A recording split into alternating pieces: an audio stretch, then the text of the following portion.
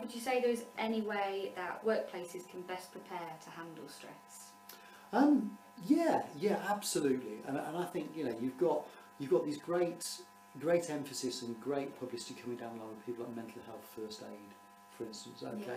And they're a really, really good initiative, because what they're saying is that effectively they'd like to get, I think, 1 out of 10 people in every workplace aware enough that they could spot symptoms in other people, put that gentle calming arm around somebody and just help them open up a little bit and direct them towards a professional that can help them. Nothing more than that. And that's a really, really good start. Okay, so things like that.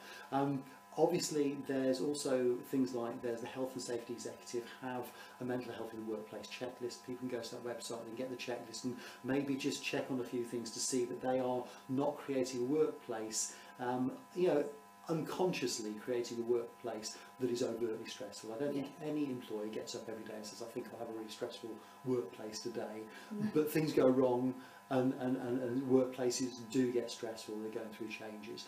And then from there on, I guess if I was a caring, considerate employer, I'd be bringing in people like me, okay, to actually teach people ways of coping and ways of being able to thrive in these environments rather than just survive.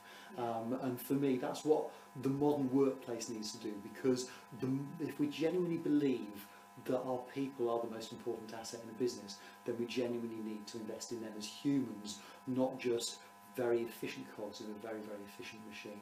And investing in their mental health is probably one of the best ways you can do that.